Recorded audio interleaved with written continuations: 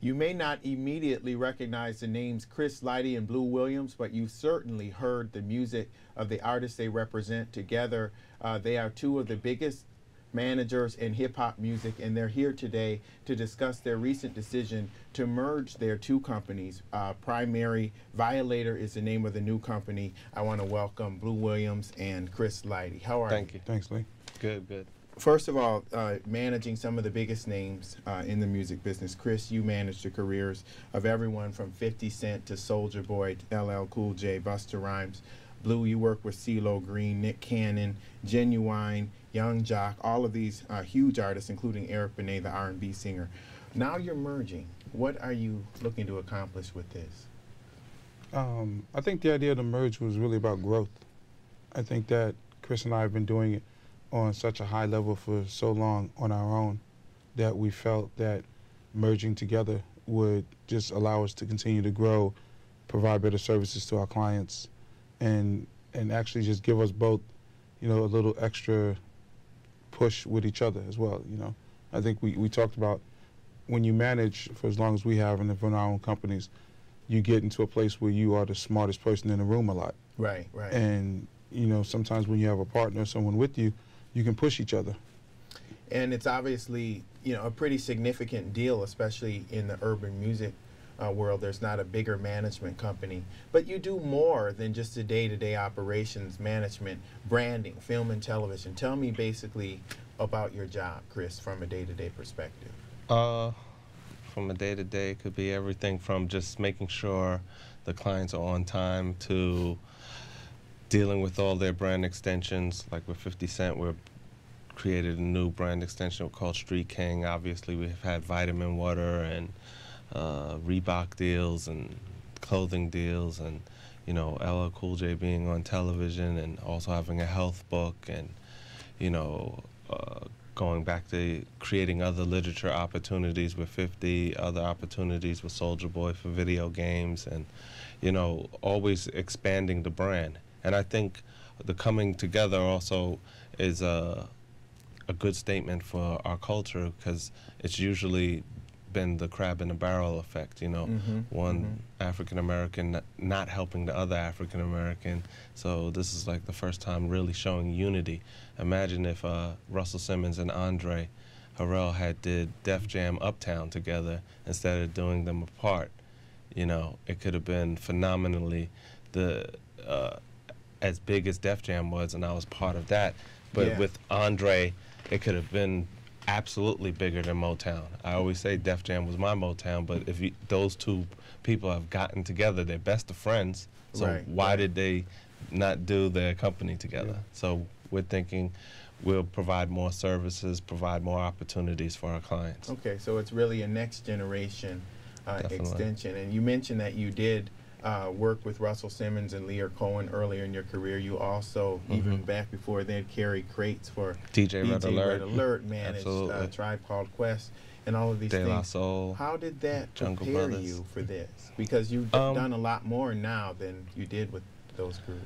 I think all of those things prepared me because we were the only ones that were moving the ball forward. If we dropped the ball as Tribe Called Quest or De La Soul, there was no one else to pick it up. If we dropped the ball at Def Jam, everyone was counting us out and looking for us to fail. So we constantly had to expand the opportunity and expand the realm of existence and possibilities for the artist. And now, being able to, the internet being a big play in our business, and the realms of possibilities are really endless. So we can constantly push the envelope. And you know, 10 years ago you would have said, we're gonna sell water, I would have laughed at you. But now I'm like, we're gonna sell water, we're gonna do an energy shot, and we're gonna do it in timing, and we're gonna try and feed 1 billion kids. And you know, we're gonna take a gangster rapper who got shot 9 times and turn him into the hip hop Bono.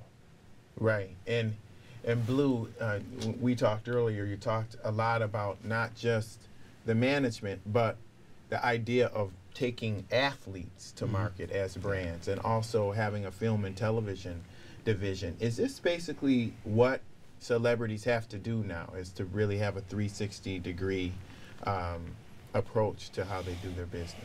I think that just the world has just lent to people being able to explore all of their options, and that now if you're an athlete, you don't just want to play basketball, you want to try and do more, and you want to lengthen the length of your career.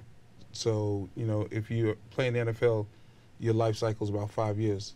So you want to find a way to get that 5 years and turn it into other opportunities. So Chris, over the years, has worked with a couple of boxers like Winky Wright and things like that. I've worked with some NBA players. Currently represent NBA, Chris Singleton, #1 pick for the Washington Wizards in last year's draft. And as he enters the league this year, the plan is already what's after. Mm-hmm. And in doing that, it's what we do in management anyway. When we get clients, we're already looking at the long term. You know, what if this is your only album? What if you have 5 albums? So how do we maximize your income streams? Mm-hmm. How do we create as many opportunities? What are you good at? What can we sell to the people with your name on it, so that you have more than just one source of income and you're not just a one-trick pony? Right. And looking at the way that you kind of innovated this part of the profession, it's interesting to see where you came from.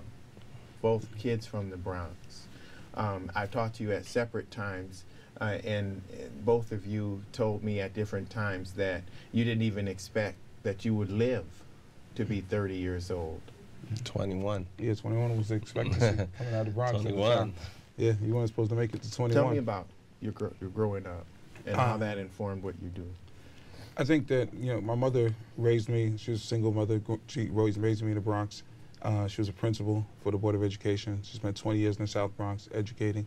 And her work ethic and teaching me the different parts of life, taking me outside just New York and traveling, influenced me to want to do more than just be a kid on the block and wanting to see the world. The music industry allowed me a chance to see the world and explore. And that, I think, is just carried through the work ethic and pushing it through and trying to do the best that you can do. Not just being regular, just sort of always excelling at it. What about you, Chris? You know, I think I wake up every morning with the passion that if I don't have the passion, they're gonna figure out a way to take it from me. So I get out and go to work. I love the Bronx, but I have no intentions of going back to Bronx River Projects unless I'm going there to throw a cookout and, you know, try and bring some people out of and give a helping hand and opportunity. My family was about, you know, definitely education and getting the best education possible. I just was, I believe, unbelievably fortunate to meet Red Alert and Scott LaRock and, you know, to be under their tutelage, and then to have Russell Simmons and Leor Cohen, and come and look for me to join, you know, Rush Management in 1989. And, you know, I was able to flourish under their tutelage and grow and learn. And I took every opportunity as an opportunity to expand. You, one time I remember you telling me that you sit down every one of your artists in the beginning and you say, make as much money as you can now. Yes. Because that opportunity may not be here long. Exactly. How do you manage the personalities of these big mega stars? Well, you know, for me, I constantly tell my clients, if there's a date that's coming in and you don't want to do it because you want to stay home and play Xbox, go do the date and give the money to your mother. Because you're probably going to give her well over a year's worth of salary, and it's going to take you maybe a day out of your Xbox and PlayStation playing. So let's pause that and let's do that, and let's think about the retirement fund. You know, I've been with Buster since was 16, 17 years old. He's now had a 20-plus year career. And, you know, I've been with LL a long time. Again, he's had a 25-year career. And, you know, fortunately, I've seen some artists really take advantage of the opportunity of making the money and making brand extensions, and others that have unfortunately missed the boat because they thought it was going to last forever. And I want to ask you, I have 2 more questions for you. One about the vitamin water deal, because Yes.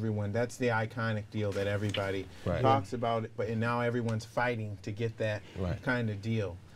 What inspired you to take stock when you did that led to this one? People say it's $100 million Right. transaction. Yes. But you told me at one point that it wasn't that much money. Yeah, it roams about that, you know. Okay. When well, it gets 80 or 90, it doesn't matter. it doesn't really matter. Okay, It's a lot of money. But 50 Cent took stock. Yeah, the thought process endorse that was product. to take stock. We had just sold 12 million albums. 50 had just clocked in a world tour with Jay-Z, two $25 million checks, so he made $50 million, bought a house cash, and we sat in a room and 50 said, I want to do water instead of liquor. And I said, oh, water, okay. And fortunately found vitamin water. They couldn't pay us to be, you know, it was an upstart. There was no way they could have cut a check for who 50 was at that moment to endorse the brand. And I commend, you know, Darius and Rohan, because at that time 50 probably was the most dangerous person on the planet. Everyone was waiting for the movie to play out badly. And us taking stock was the point that we believed in the product, and we also believed that we could make a difference by getting the grape flavor, because we knew that our culture, the Hispanic and African American culture, had a affinity to the flavor grape, and that as long as 50's vernacular was always about vitamin water in totality and not just Formula 50, we could expand this brand and grow the brand.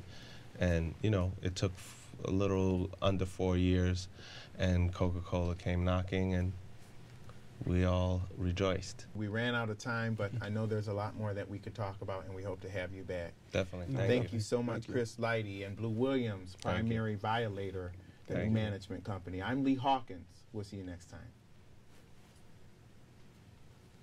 Thanks.